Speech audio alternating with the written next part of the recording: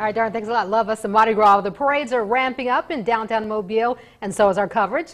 Darren will join us again at 6:30, then tonight at 9 and 10.